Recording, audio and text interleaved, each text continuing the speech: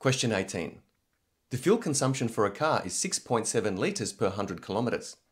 On a road trip, the car travels a distance of 1,560 kilometres and the fuel cost is $1.45 per litre.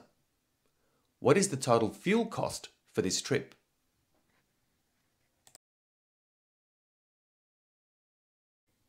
The first step is to determine the amount of fuel consumed for the journey. You can work that out by taking the total distance of the journey, 1,560 kilometres, divided by 100, multiplied by 6.7, and that equals 104.52 litres. Alternatively, you can apply the unitary method, which works out the amount of fuel used per kilometre and then multiply that by the number of kilometres travelled. So that's 6.7 divided by 100, multiplied by 1,560, and that also equals 104.52 litres. The next step is to determine the fuel cost.